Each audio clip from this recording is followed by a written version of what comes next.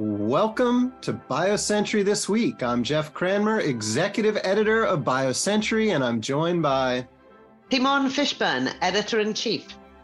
Paul Bonanos, Director of Biopharma Intelligence. Selena Couch, Executive Editor.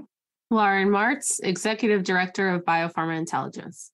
On today's podcast, a biotech IPO gets out, and it's a big one. How did Acelyrin manage one of NASDAQ's largest debuts amid this bear market? Donanemab data in Alzheimer's lifts Lilly's valuation by $26 billion, but will it be the amyloid therapy of choice? And digital endpoints are gaining momentum, but are they ready for prime time?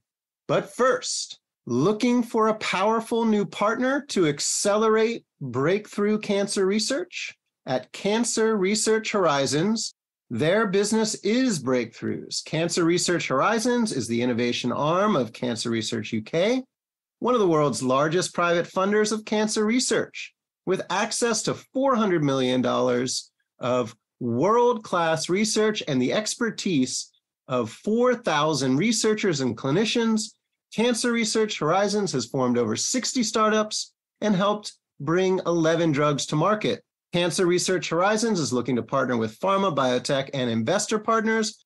Find out more at cancerresearchhorizons.com/collaborate-us. Late last week, we saw the biggest biotech IPO on NASDAQ in years as Acelyrin raised $540 million. The market's been pretty cold for some time. Paul, do you think this is a sign that a change is going to come? Good question. Thanks, Jeff. To answer your question, I think the answer is maybe. There's reason to be cautiously optimistic, but I want to point out the company that's doing this, Acelyrin, is really a bit of an outlier when you look at all the companies that have been watching and waiting for a while. Yes, they raised the most cash for a biotech on NASDAQ since Sana's offering in 2021. It's a top 5 biotech offering on NASDAQ in the past, half decade or longer. And they upsized by a lot. Remember, they were targeting about $350 million in this offering, and they got a lot more. Plus, they gained value the first day, up around 25%. So it's not a bad sign for sure. But why do I say they're an outlier? Well, there's a few reasons. This was a private company that was already in late stage testing for multiple indications. And it has phase 2 efficacy data, really proof of concept data, in 2 of those indications. There aren't too many companies like that are still private and are testing a late stage asset. I mean, if you think about when IPOs were going nuts a few years ago, a lot of them were preclinical. Most of the rest were in the early stages in the clinic. And Acelyrin is not that.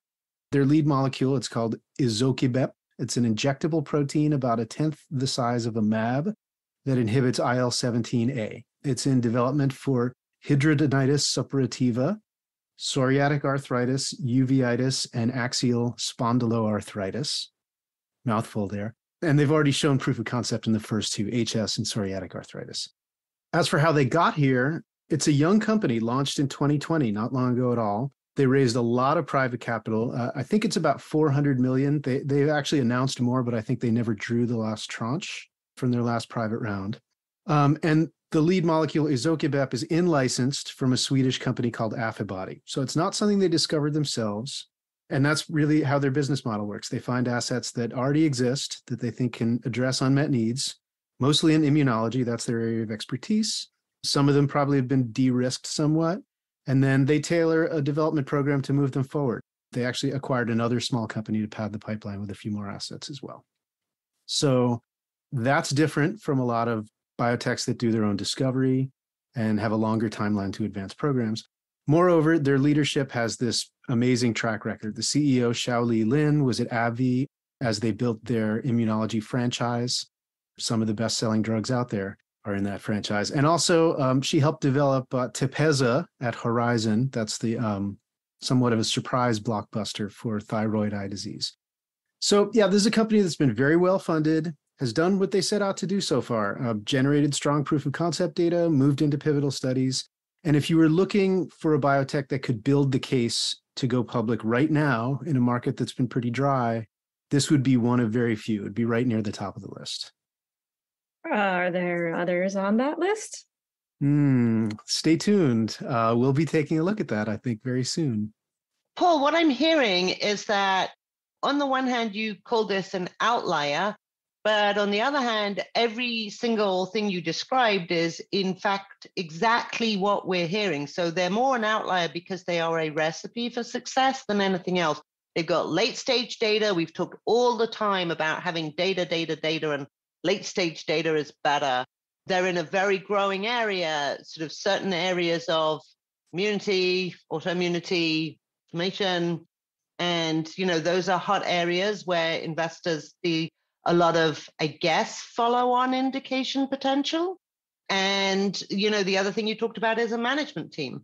So they may be an outlier, but that just might mean that the number of companies, to your point, Selena, the number of companies with the right recipe is actually quite small.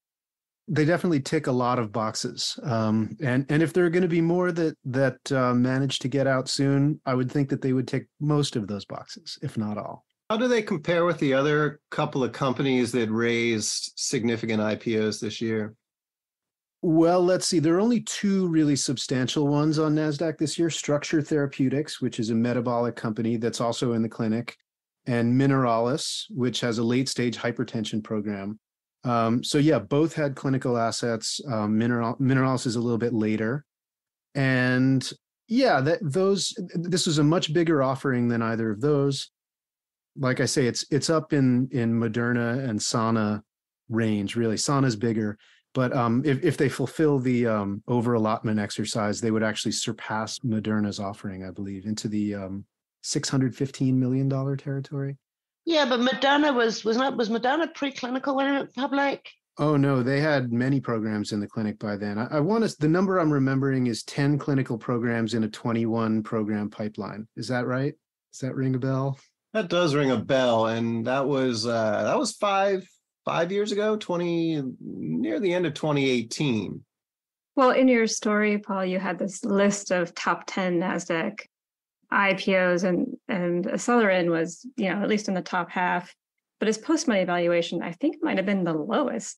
Anything, I don't know, worth saying there? It's a very large float. The only thing I can say, I don't have any specific intel on this, but that might be tied to just the outsized demand for this. They weren't planning to float such a large amount, but with demand coming in so high, sometimes it's hard to say no. If you can raise more, you do it. You don't know when your next opportunity is going to be. Especially in these times, the bear market is grinding on. You can find more of our bear markets coverage on the hot topics tab on our website, biocentury.com. Well, thanks for that, Paul. You'll be keeping an eye on the IPO market. I will. And so we'll hopefully see some more activity. I know it's been a while, to say the least. I had my eye on looking for S1s on Friday evening. No one jumped out right in the wake of Acelyrin, but a lot of companies file Friday nights. There's no reason you have to, and you can file anytime during the week, but we'll be watching to see how that queue fills up, if it does. All right. Well, also last week, anti-amyloid monoclonal antibody donanemab from Eli Lilly met its primary and secondary endpoints in the phase 3 Trailblazer ALZ2 trial. Or should that be ALZ2 trial? Well, I'll leave it to Selena to let you know what she thinks about these data. Yeah, thanks, Jeff. I think the first thing probably just has to be said is that donanemab has now shown in phase 3 what it promised to show in phase 2, and now we have both donanemab and Leqembi showing that the amyloid hypothesis does have some utility. It's not the whole story, but there's utility there. But on Friday, the conversation I just seem to see a lot of people concluding, okay, if physicians are comparing these two and saying which one should they give to their patient, well, donanemab has better efficacy, but slightly worse safety, and so that's the trade-off. And so it seemed to be widely concluded that this is the better efficacy data, but I didn't read the data that way. So the thing that stood out to me, and what Lilly did that was so clever in its trial, and they'd get a lot of credit for this, is that they used a dual PET imaging strategy, 2 biomarkers to kind of triangulate the patients who would be the most responsive to the therapy, which AZI didn't do. So they're kind of taking neuroscience one step closer to a precision medicine approach, which is a place it needs to go ultimately. And this is the beginning of that. So they looked at people by their tau status, how much tau they have in the brain, and they put them into low, medium, high groups. And they said, okay, anybody who's in that really low, they have almost no tau, we're not going to enroll them into this trial. Not that they wouldn't get benefit, but they're unlikely to progress during the trial, which is going to make it impossible to measure a treatment benefit, right? So then they were just looking at intermediate tau and high tau.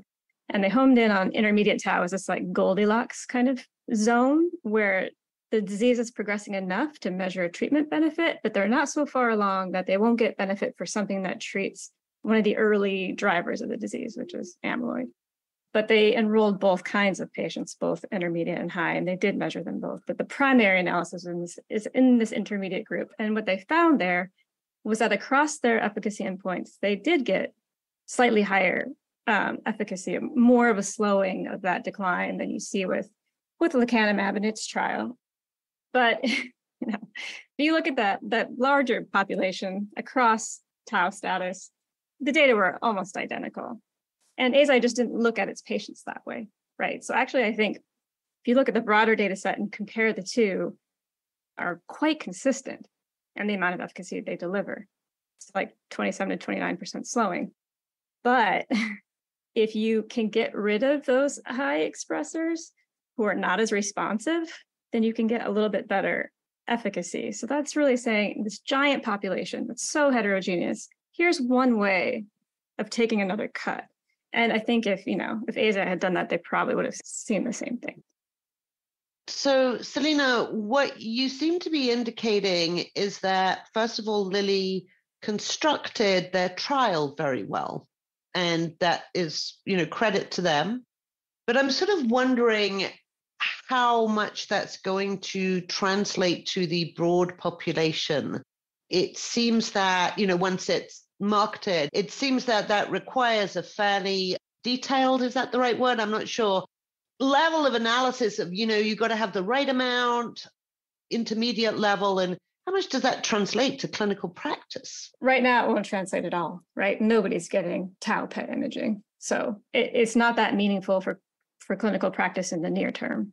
I think from an efficacy perspective, if you don't know what your tau status is, you've got to think these are similar drugs.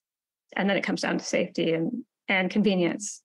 Lecanemab looks to be slightly safer. Lilly's drug looks to be slightly more convenient. It's not dosed quite as frequently. When you can know your tau status by a blood marker and that's routinely accessible and that correlates with the PET, that'll be a different story. But we're not at all there yet. Like the blood-based biomarkers that people have been working on for diagnostics are kind of trying to find the disease early, right? Which is a slightly different thing than this buildup of the deposition in the brain that Lilly was trying to find the right amount of in its trial. So there's work needs to be done there. So just staying with the future for a moment, I have just come off a call with a few investors, in fact, from different firms. And I have to tell you, there's fair optimism now about investing in neuro, in particular in neurodegeneration. And many of them are citing the positive data in Alzheimer's from Biogen, from Lilly, from others. These are private investors, so they're usually thinking about the next level innovation. And a lot of talk about the idea that there's going to be obviously a need for combination therapies. So what are your personal thoughts on this? And as I said, since it seems to be quite complex to get the trials right, is this an area that you expect to see a sort of surge in at the early end? And what might be the caveats? Okay. So with combination trials, first of all, I guess one of the big unanswered questions is: are you going to need to see single agent activity in the would-be combination partner?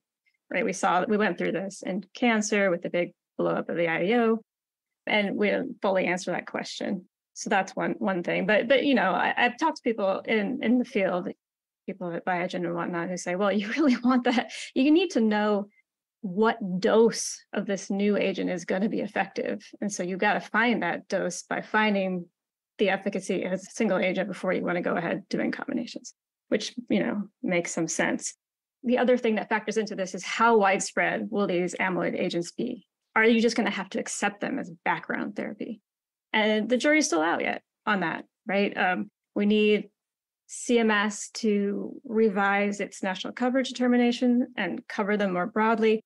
Not only that, physicians would really want their patients to get an amyloid PET scan. And right now, that's not covered either. So that would have to get revisited. And then there's just not that much capacity and know-how at the places who see these patients for doing PET imaging, for instance. This could be a very long ramp up. You might not have to assume that everyone's going to be on one of these right away. And then the other thing is safety, of course, when you're combining agents. So these amyloid agents have some real safety concerns. All right. Thanks for that, Selena. Selena's story, of course, up on biocentury.com. I'd like to turn to digital endpoints now. Something we've been hearing a lot about, the promise of in the past few years. There's been talk about how they're poised to address some of the biggest challenges in clinical trial design and pipeline strategy. Lauren, you've been chatting with various heads of digital at biopharmas as well as the team at Dime. What did you learn? So based on those interviews and some digging around in the very nice library of digital endpoints that's provided by the Digital Medicine Society or Dime, I think we can say that use of digital endpoints is on the rise.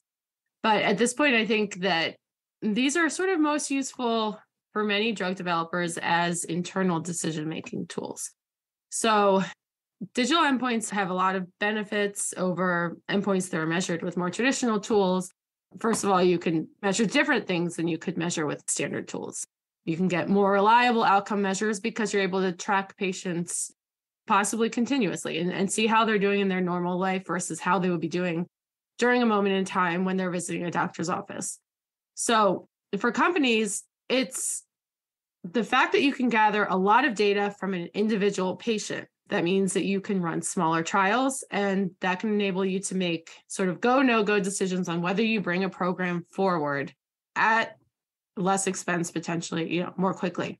And there are sort of no barriers to being able to use these as secondary or exploratory endpoints in that setting. So that is, I think, where digital endpoints are gaining the most traction now. I also think, and I've also heard, that there's more to be gained from these if they become more commonly used as endpoints that can support regulatory approvals. And in that setting, I think there are more potential benefits. So the big one is the ability to decentralize trials, which means that you could, first of all, there's another big cost advantage because there are less in-person visits, but also more trial diversity. You can include different participants in the trials than you would be able to access near major medical institutions. So, Lauren, what are the main challenges preventing use for regulatory decision-making? I think one thing is just the fact that it's hard to get new endpoints in general into the regulatory process, and these are new endpoints. But specifically for digital endpoints, on top of that is the fact that, well, number one, these aren't very standardized. So as I learned from speaking with the people at Dime, there are just hundreds of endpoints measuring a few different aspects of a patient's life. So, there needs to be some way of sort of balancing the need to standardize these in a way that both the endpoints themselves and in the tools that measure them and the analytics that are used to interpret the data that you're getting, balancing that, some standardization with the need to make these endpoints sort of fit for purpose, which is the real advantage of being able to use digital endpoints. And at this point, there is FDA draft guidance on the use of digital endpoints, but it's just still something that I don't think has been completely worked out. Lauren, so it does seem from, your very, very interesting article that a lot of the innovation is being pushed by device companies, but presumably that will have a knock-on effect to some degree for therapeutics companies as well. Do you just see the agency getting more familiar with the idea of digital endpoints and then breaking ground that way? Yeah, I think that's probably the case. The more these are used in general, the more familiar the agency will become with them. And that's absolutely right. I think a lot of the endpoints in Dime's library are for digital devices.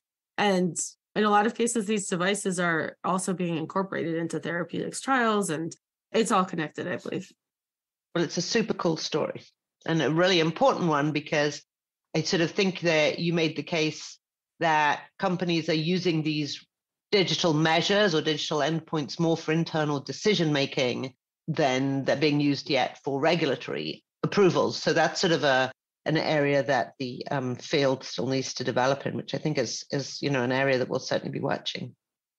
And I think there's a lot more that can be done within the internal decision making. I mean, you're really seeing, like, if you look at how Lauren did this analysis in her story, where she grouped these endpoints that are being used into functional categories, and it's almost all movement and sleep and a handful of other things, which means there's only a handful of indications where they're getting that benefit of being able to use them for internal decision-making purposes. I mean, this could be much more widely used for that purpose before you even get to the regulatory part.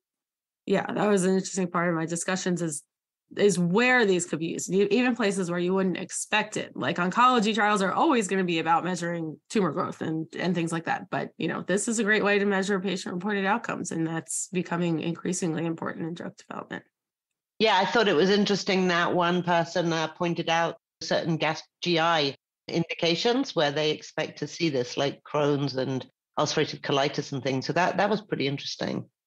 All right. And we recently had the CEO of Dime, Jennifer Goldsack, on our sister podcast, The BioCentury Show. You can go to YouTube and check out that interview with our Washington editor, Steve Usden. Now, our most recent guest on The BioCentury Show was former J&J executive and incoming CEO of Fog Pharma. He sat down with Simone last week, Mathai Mammon. Simone, takeaways from your conversation?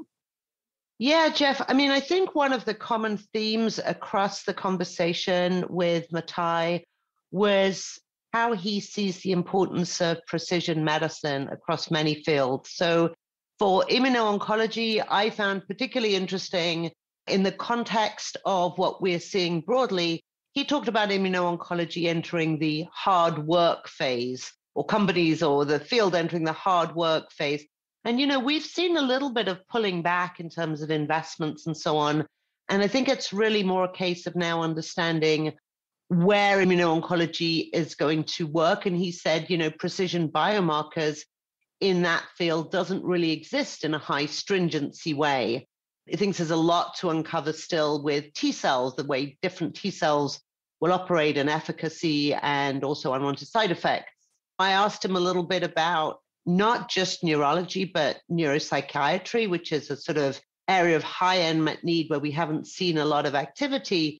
And again, he emphasized the importance of precision medicine there, which is an area where he thinks, and I've heard from several people, is probably the way that area is going to develop going forward. He also brought in, when I mentioned that, he brought in infectious disease.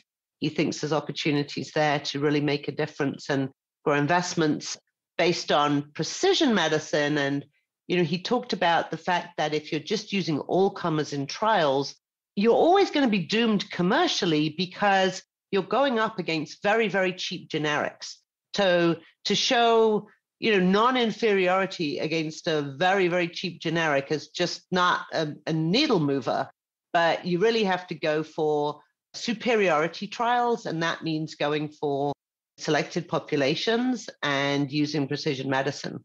So I would say that was the common theme, but there's always he's a big, thoughtful person, industry observer. So always entertaining and interesting to listen to him. Yeah, he really is. And again, up on our YouTube channel, and you could also find the conversation on our website as well. Next week, special editions of BioCentury this week. We take the podcast on the road to the 23rd Annual Bioequity Europe Conference. That'll be in Dublin. You can still register to attend the conference digitally. It's otherwise sold out. Our podcasts Monday and Tuesday will feature partners from Gilda, Icios, and ND Capital.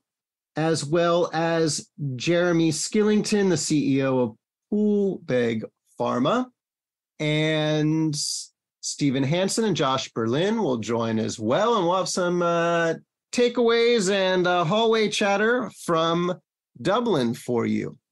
Thanks, as always, for tuning in. Lauren, Simone, Paul, Selena, thanks for all the thoughts and insights. We will catch you next week.